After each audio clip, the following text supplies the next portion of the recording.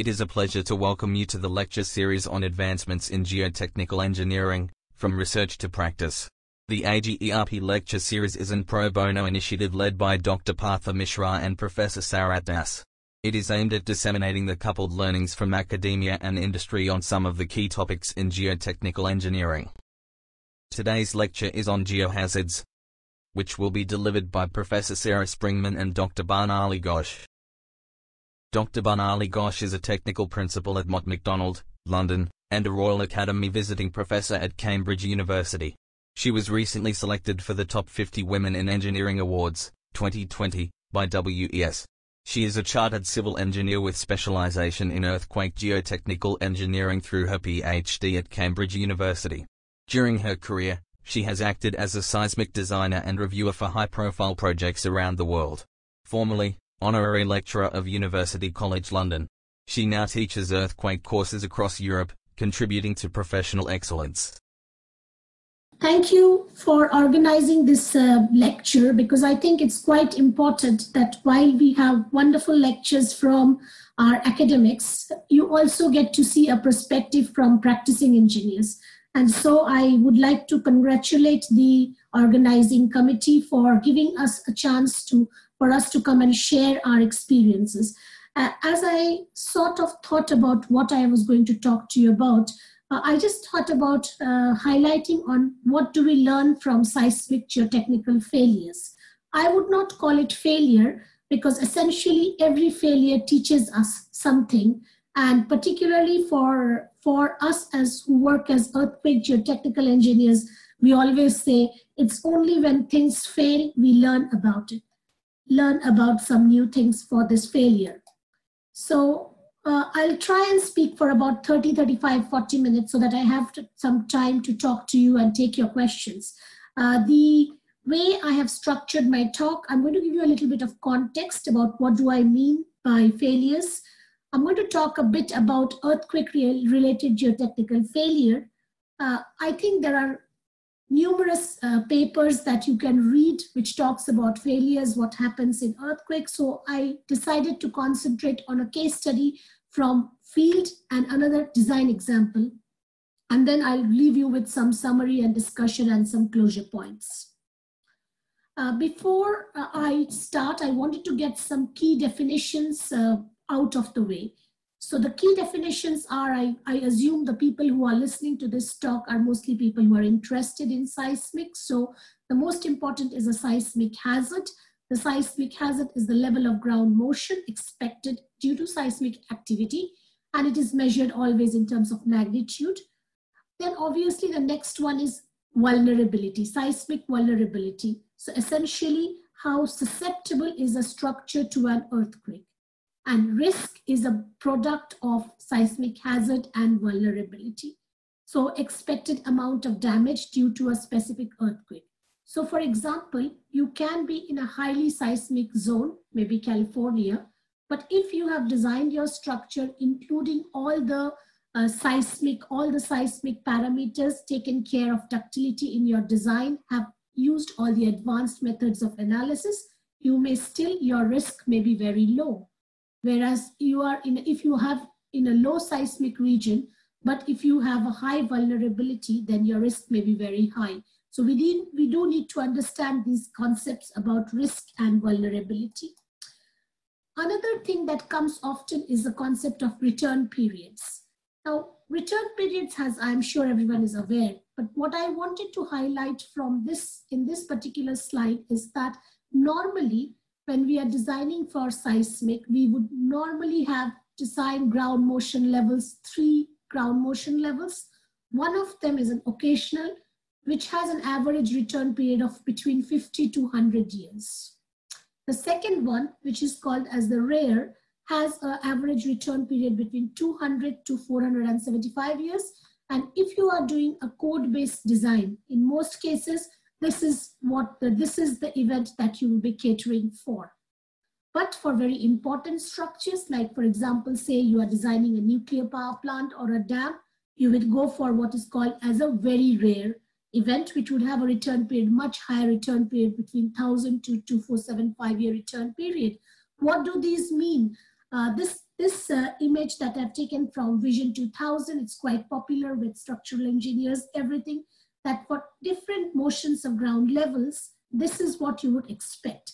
Our aim initially as seismic engineers were to prevent total collapse, but slowly the field is moving towards building resilience in your structures, which means that you not only cater for life safety, but you also want to make sure that you have enough resilience in your structures. How we do that is a different matter, and there are different ways and options which we can talk when we look at some of the other slides. So this just sort of forms a context around which seismic design is based on. What return periods are you designing? What kind of performance criteria are you expecting for your structure? So I like this slide because it tells me, how do you want your building to behave in an earthquake? I've got two examples. The one which is on the left is from the Sichuan earthquake in 2008. Earthquake, fairly high magnitude earthquake. Nothing happened to the building. Everything is fine. So that's a good detailed designing from structural engineering viewpoint. Whereas the picture on the right, you see what's happened there. Typical soft story collapse. The building has, you can see the shear cracks which have propagated through the structure. And this is the type of failure that we have seen repeatedly in many, many earthquakes that have been occurring. Now I ask you the question, how do you want your foundation or the ground to behave in an earthquake? This picture, which is taken from the Kobe earthquake, is a very famous picture. You can see what has happened to the foundations. Is this what you want? Or the other one, which is taken from Mexico City, where the structure is more or less intact, but the foundation is completely collapsed and overturned. So question is, how do we want our ground and foundation to behave? Everybody here should recognize the fact that it is difficult to repair damaged foundations. Therefore, as geotechnical engineers, we often take the view that if a structural collapse has to happen, it should happen in the structure. And some of the codes, like if you're designing to Euro codes, it also sort of propagates this philosophy, and the load factor is increased by a factor called sigma, so which you introduce to your equation. But this is not required if you're following some of the American codes, but normally good practice is to increase the load by what is called as an overstrength factor. So it's a question of philosophy. What are you expecting from your foundation? So I hope that gives you some context. If you are a geotechnical engineer, you would see that you only see hazards everywhere after an earthquake. So once you have an earthquake, there is a release of seismic energy that can cause different types of effects. You can have slopes, which Sarah talked about earlier, slopes crumbling. You can have heavy ground accelerations, which would destabilize your buildings. You can have what are called as the lateral spreading, liquefaction. All of these are the various geotechnical hazards. And a good seismic geoengineer should be able to recognize these hazards, should be able to design for these hazards. How we do that is going to talk mostly about in the next slides. So remember, we talked about geotechnical risks. So from where do the geotechnical risks propagate? The geotechnical risks propagate, first of all, understanding and estimating the seismic hazard and uncertainty. We have seismologists who would tell us what is the expected seismic hazard at a particular site, but it is also a reality that predicting an earthquake accurate time still remains an empty dream. So most people are still trying to think of a hazard value which is realistic. But we know many examples where the hazard value is either under-predicted or not as accurate. So this is risk arises from uncertainty in predicting the seismic hazard and uncertainty. The second most important geotechnical risk arises from the estimation of ground dynamic properties and ground model. I mean, what exactly is the ground model? How confident are you of your data? I have worked in many parts of the world where geotechnical information is really sparse, and so people do not have an adequate information about the ground, and they make assumptions, and sometimes these assumptions do not prove to be correct. The third one is you have an earthquake, but how is the ground motion transferring? Is there liquefaction? Is there lateral spreading? So there is a big risk from these. Obviously, when you're designing your foundation, how are you assuming the loading conditions? What sort of material models? I heard somebody ask about models that were used, constitutive models that are used for modeling. All of this will play a big role in understanding and in designing the foundation design. And finally, the most important thing in my opinion, which is how do you understand dynamic soil structure interaction? Have you accounted for dynamic soil structure interaction in your analysis? And all of these, each of these factors, they contribute to the geotechnical risk and will cause a failure. So if you look at the failures that have occurred due to earthquake, you will see that all of this is more or less related to these factors. So this is what I call as the seismic cycle. The seismic cycle is a very simple concept, but this is what needs to be done in practical terms. First of all, we have to understand what we are designing, which we call as understanding the client's needs. If somebody wants to build a dam in a highly seismic region, clearly the seismic criteria and the seismic effort for doing that design will be much more significant than somebody wanting to do a residential building in a low seismic region. These two have to be recognized. So that is why it is important what we call as to define performance objectives and acceptable risk levels. So how much risk are you willing to take? All of seismic design is based on a certain acceptable risk. For example, if you are designing for a 2475-year return period, then you have a 2% probability of exceedance during the lifetime of the structure. So once you have accepted the risk, you go and look at what is called as advanced design and innovation. So here you look at all your concepts on how you can build up a robust concept.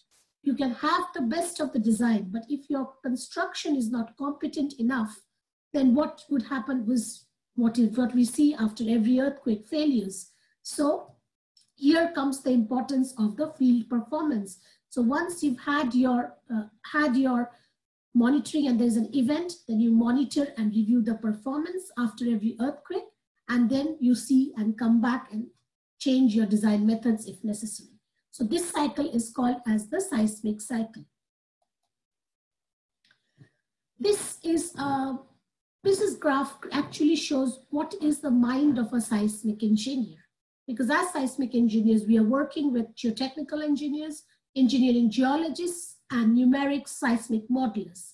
But somehow, somewhere, a bad project means that we have not closed all the gaps. So there is either no communication, and geotechnical engineering is about linking all these individual aspects and linking the gaps together so that we have a coherent and a safe design. So the controlling mind of a seismic engineer should be the person who should link numerical analysis with geology and past performance of a particular problem that you are trying to solve. This is very, very important. And I think if there are students who are listening to me, I would suggest that you do keep this in mind and take it as one of the key messages from this talk today. I work in a global company, Mott MacDonald. We work across different sectors in the world, across buildings, communication, power, education. And because it is such a wide sector, seismic is there in each and every aspect of the work. And that is why I get to work in some of the most interesting and challenging seismic projects of the world. So having said that and provided you the context, I thought I would talk a little bit about a field experience.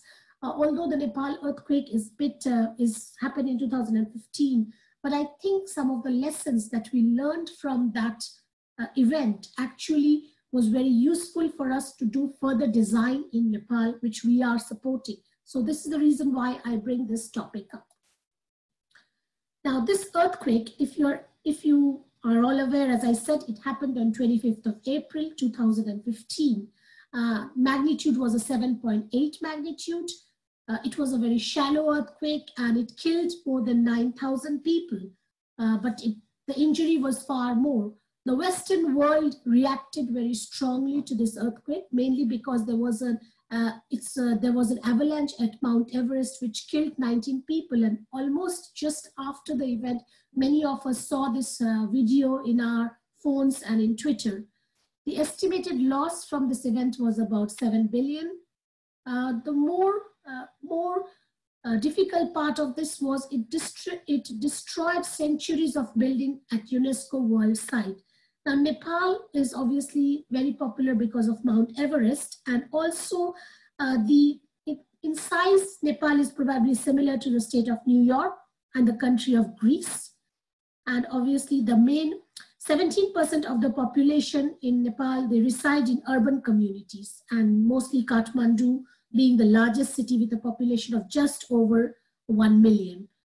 This earthquake also triggered many landslides at remote sites, and perhaps the photograph that you see became one of the pictures which became very, very popular. This was taken by our team. And so as after the earthquake in the UK, we have what we call as the EFIT. EFIT is similar to what you have in the US as GEOR, and to different countries. Japan has similar ones. The EFIT stands for Earthquake Engineering Field Investigation Team.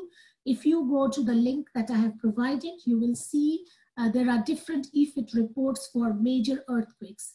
The main purpose, EFIT collects a team of geotechnical engineers, seismologists, structural engineers, and social scientists. In fact, one of the things we did in this mission was interviewing people about their feelings before and after the earthquake. So this is a very multidisciplinary team, and the purpose of this mission was to gather data and to evaluate the performance of heritage structures, and also to use these missions to teach future generation of engineers on what to look out for after you are in a disaster zone.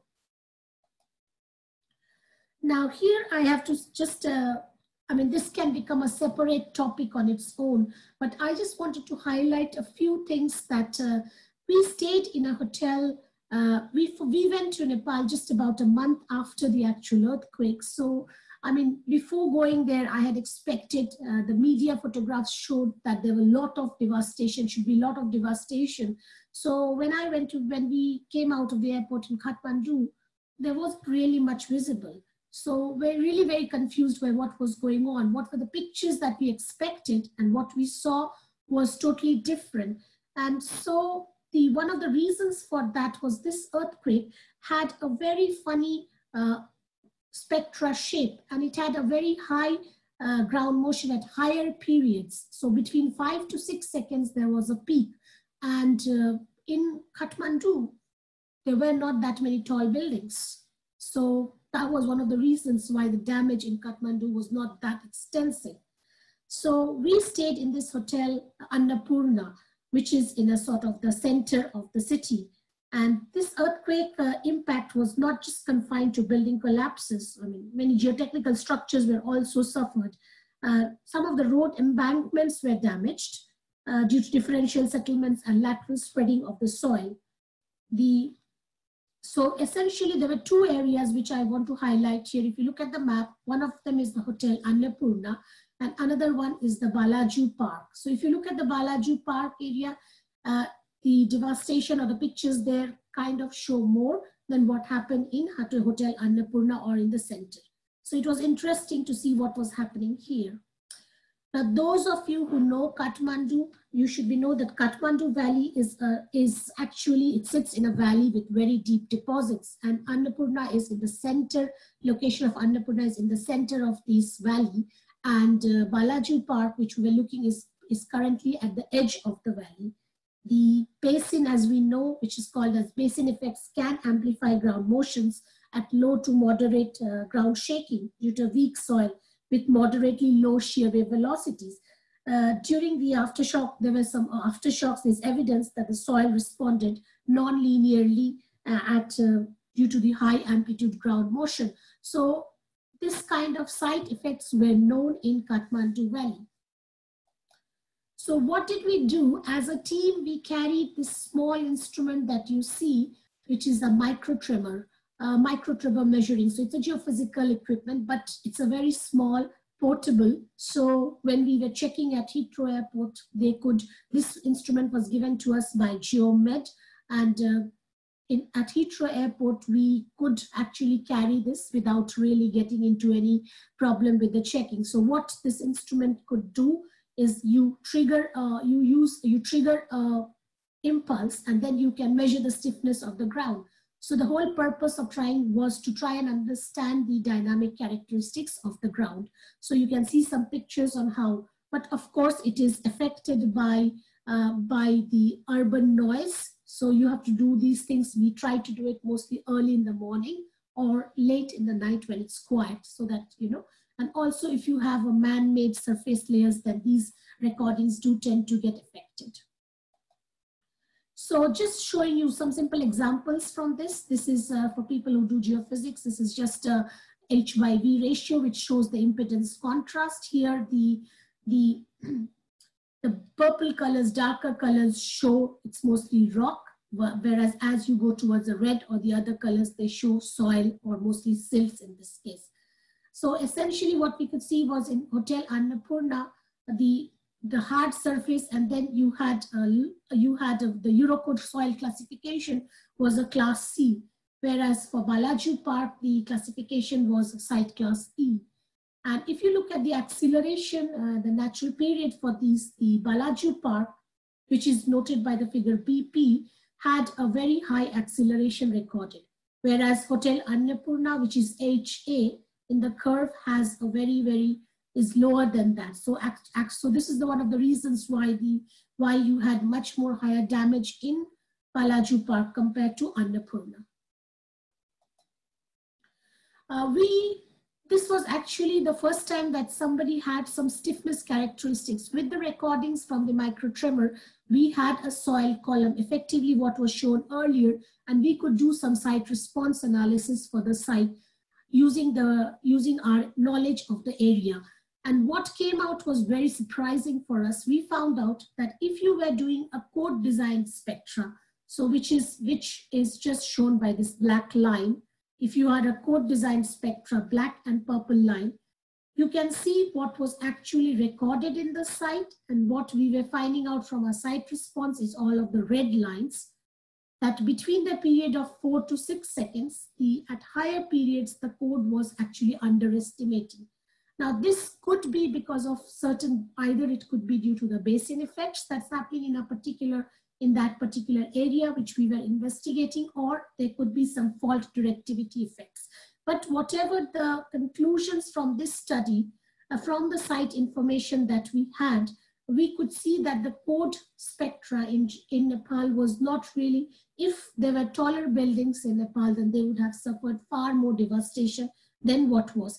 All of this work is published in a journal paper by Talet Williams et al., a team of us, and is also there in the IFIT report. So if you're interested, you can have a look at that later.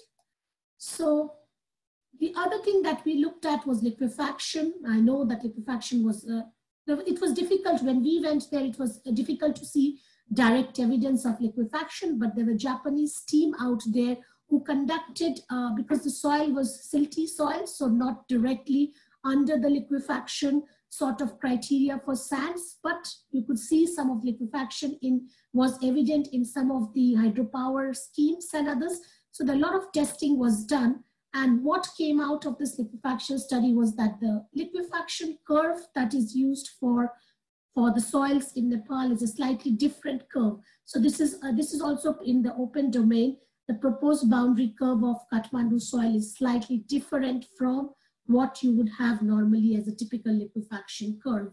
So this type of geotechnical survey can teach us things which we can use in our design practice. So the main observations to summarize from this field trip was that nothing that we saw surprised us, because geotechnical failure modes were known from past earthquakes. Post-earthquake damage assessment is essential to learn the good, bad, and ugly. The ugly meaning that where you have got it completely wrong. IFIT mission showed that damage is less than expected in the Kathmandu city. Ground motion measurements data still not very adequate. And in fact, when we went there, we only had ground motion data from one station. For all the other remaining stations, they were not functional or the data was not available.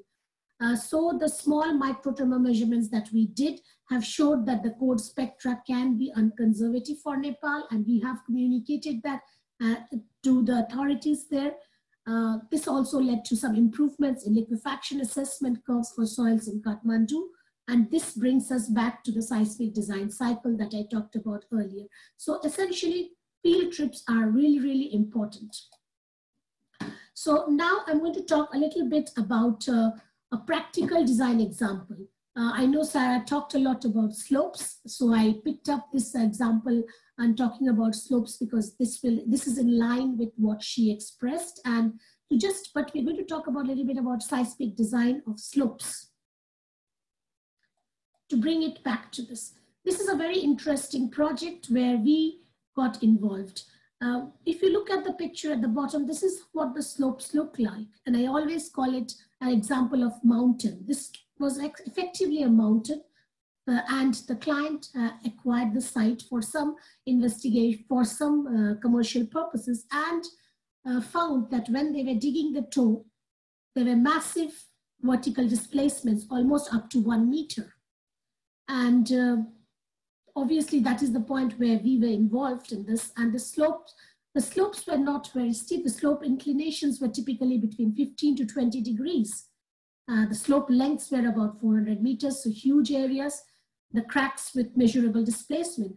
But if you had done the slope stability analysis before, you would not expect this slope to fail. Factors of safety were more than 1.5, which the code requires. So it became really a very challenging project to get involved in. That why were these slopes? Why did the slopes crack? So on getting involved, on looking at very complex geological history, we looked at the desk study and found that the slopes are in a highly seismic region, and there's a big influence of the tectonics and the structure. And the slopes were heavily faulted. And Sarah talked about the hydrogeology was a very, very key aspect, that there were water seeping in, and the failure that occurred in the time actually occurred in the period where we had some of these hydrological key aspects were there. So this project actually, what we found when we went to site, we found that there were lots of site investigation, but what the site investigations had missed was that although most of the soils were rocks here, they were mostly tuffs and igneous rocks. There was a small shear zone, which was actually from fault activation. And this small shear zone was the area where the slope had slipped. So this is the story of what happens if you miss shear zones in site. So if you're doing a routine design of slopes, when many of you are doing it, most people end up doing a limit equilibrium methods are usually adopted for the definition of factor of safety for routine design. And just a simplistic, if you want to consider an earthquake, you just apply a pseudostatic approach where you just apply a horizontal lateral load and then. But the main purpose is if you just target factors of safety, in order to get a factor of safety greater than 1, you have to reinforce the slopes. And as a purpose of that, this increases the cost of the slope. So what has slope performance in earthquakes taught us? That slopes are in general much more robust, and if you can use the deformation characteristics of the slope to govern the design. So what this tells us is the seismic performance can be acceptable for slopes even if the factor of safety is less than 1, provided you can ensure that the deformations are below acceptable limits. So if you look at the observed seismic displacement in slopes, and I borrow heavily from the work that Professor Ratche, Elena Ratche, and Jonathan Bray have done in pushing this performance-based design criteria for slopes. But it's quite difficult when things have been done in the academic world to bring it to practical field and to convince the clients. So in order to convince our clients that we wanted to use a performance-based design approach for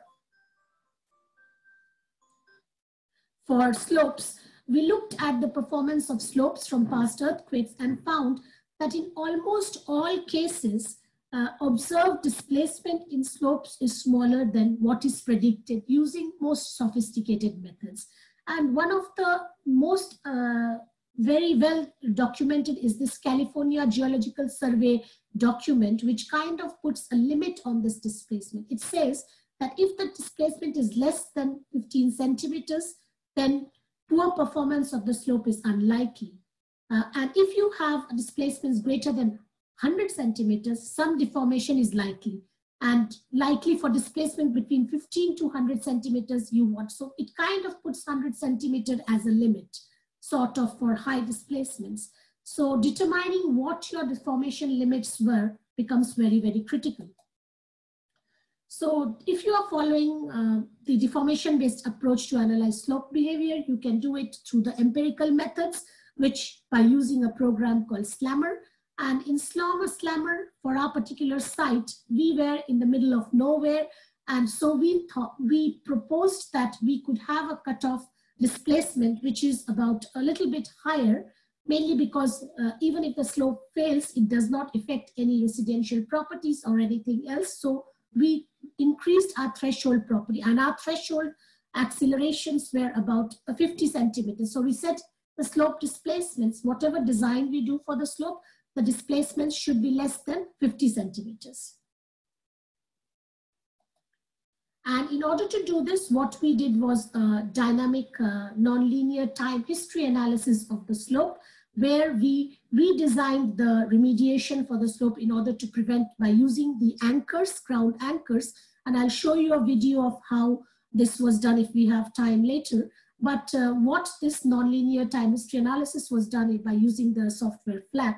And by this, we could limit the displacements. So what you see here is the displacements that was covered by using different approaches. So if you look at it in blue, if you followed the empirical methods, and green is if you follow nonlinear, robust finite element methods.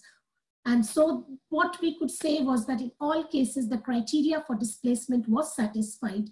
But obviously the design robustness was displacement calculations adopted for multiple techniques. So you can start with very simple displacement calculations like Newmark type analysis, and then move over to more rigorous calculations.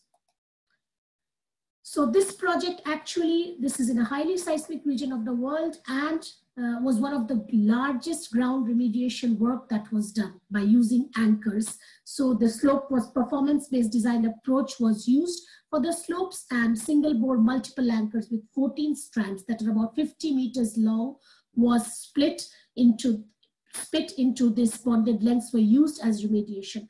Now, because of what we need to understand, because the site investigation did not understand the problems initially, this caused a delay in construction cost program. It had an effect on everything. So really understanding, but by approaching this performance-based approach, we could minimize all of these to a significant effect. So this is an example of how what we learn from fields that slopes in general are much more robust, and their deformation limits can be, thresholds can be increased case by case basis. We could design a solution. So I hope I've given you an example of how it is being done in the practical field. Of course, there are lots of details which I have not shared with you because of the limitation of time. Now is just a time I want you to relax now and think back. Okay, so these are the failures that's happening after an earthquake. But what about future climate-related disasters? Does it have an effect with seismic? This is a map of the global impact of different climate-related threats. So you have heat waves, you have droughts. So how does my interest in this grew up when a client asked me this question? Do you think you will have more earthquakes because of climate change? And I was completely said, okay, we need to go back and look at this. So I got a research student to come and look at this particular problem. And one of the things we looked at was the global seismic hazard map is actually the regions of the world where you have highest impact of climate change are also mapping with the regions of the world where you have highest seismic intensity, seismic earthquake effects. So there seemed to be a connection. But this is a graph which I have picked up from Munich Re. It's very interesting because what it shows here are in maroon, what you see at the moment are the number of events which are due to geophysical events. So, and then what you see on top are these ones in yellow are because of the climatological events. So what this data is telling us, this is tracking from 1980 to 2018, as you follow this graph, you can see that the impacts due to climatological impacts are more or less constant. The earthquakes, geophysical events which confer earthquakes, tsunamis, volcanic activities seem to be constant, whereas the other effects, which are the meteorological effects and the climate change effects, seem to be increasing. So what we can sort of say that the earthquake risk, if you look at the future, does not seem to be increasing. Roughly, you're having the same number of earthquakes every year as you were having before, but the climate risk seems to be increasing. What does it mean for us? What it means for us is that in future, if your water table rises, maybe liquefaction risks may become an issue. So it does have some indirect effect, but we cannot say that because of climate change, we are going to have more earthquakes in future. I hope this will give some of if there are academics in the audience, this will give them an idea. But what we came out with is this resilience diagram, which we are now sort of providing to many clients, where when you have an asset, you look at the climate change hazards as well as the seismic hazards and look at the interactions between them. So any asset has to be designed so that it is safe in this surrounding area, where you look at the interactions from all of these different hazards. So essentially the asset is looked at the seismic hazard as well as the climate change hazards. And this is the kind of framework which we are proposing for areas where you have a high threat of climate change effects. So this is a kind of pushing the boundaries of knowledge into something which is going to become increasingly important in future. So I've come to, as I said, I wanted to make it more interactive. So my last thoughts are really around the base that effective seismic design is throughout the geotechnical life cycle, and we can learn from case histories. But it's not just important to learn from case histories. What is important is how you bring it back to your design. And when you do a seismic robust design, you must use different methods, which can range from very simple methods to very complicated methods. And each approach that is selected should be validated. And my really urgent request to everyone is do not trust softwares blindly. Please have some sensible idea about what the softwares are telling you, because I see too many results when people use software without really thinking about what they are putting in their softwares. And obviously now we have very powerful computers, so we should all try and be digital by default. So if you have robust solvers with very good programs, then try and analyze these problems numerically if possible. An effective foundation design, or let us all try and make sure that we do a very safer design. Thank you for listening to me. I will be happy to take any questions that you may have, or else I can show you my video that for a minute, the video that I was talking about in the slope. So this is just in FLAC, but it kind of shows the ground anchors. The blue are the ground anchors. So if I just do it a little faster, move. So we're looking at the maximum shear strains. And I talked about this shear surface, which you will see. So we're tracking it in the earthquake time. So you can see some shear strains are developing.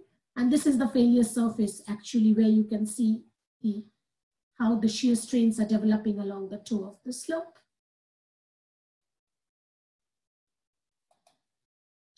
Thank you, and I'm happy to take any questions. I see there are some questions here, and I think I'm in time. Thanks, Barnali, for that interesting presentation. I'm sure a lot of people would have learned a lot, and there are some questions, of course. Let's take these two questions, and these two look similar to me, at least in some aspect. The first one comes from Alexander from Cameroon.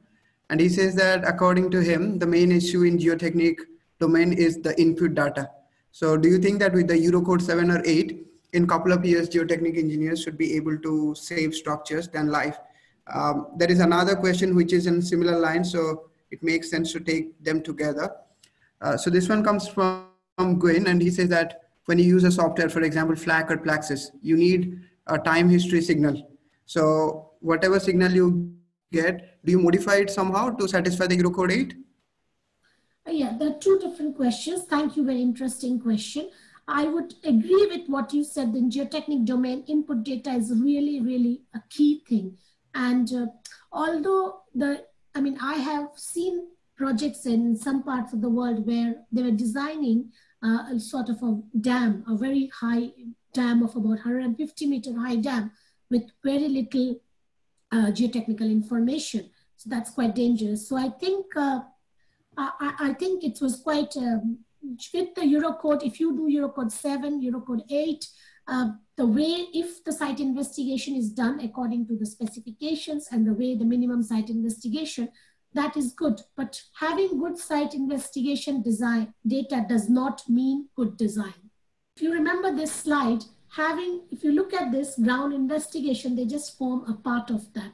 But then that has to be linked to the design scenarios, analysis methods. How do you understand the geology and the hydrogeology? And how do you do the parameter selection? So it is not an isolated just having good site investigation. You need good engineering geologists who can understand and interpret the data for you. And for numerical modelers to understand what they are modeling, and also to look at well-instrumented, fully scaled structures, look at data, learn from case histories, learn from actual measurements. So both of them are important. You would have to, there are codes do specify that if you have, because we do not have enough time histories, recorded time histories, you would normally do something like a RSP match where you would use a spectrally modified time histories. If you follow the new American ASC 716, actually it requires 11 time histories. So it's 11 time histories that has to be used, whereas in Eurocode it's 6 time histories. Different codes have different requirements, but there are very, very strict. For the work that we do for nuclear industry or for dams, we definitely modify the time histories and use spectrally matched time histories. Okay, let's take this next question, which comes from Boni as a geotechnical engineer from Indonesia. He says that how do you as a practitioner cope with the complex local site effect? For example, when you have a basin effect or a topography effect without the need to perform a complex numerical modeling? Yes, that's a very good question. And it's the first poll, and that is one of the things I said. We have to start with simple, I do not propagate numerical modeling as a first port of call. So I think there is a lot of, if you look at some case histories, look at published data, do your research. A good basic desk study should tell you what is expected, what is happening in similar locations, maybe not in Indonesia, but in other parts of the world, what is happening. Look at the research, and then once you have a fair idea, then only if you're following some, for example, Eurocode gives some slope, these basin effects, some of the factors in the basin effects, and there is a lot of work which has been done in Italy for this. So follow all of these examples and as a starting point, look at these complex effects. And if it becomes clear that your situation, it's always about impact. What will be the impact of failure in your particular site if you've got it wrong?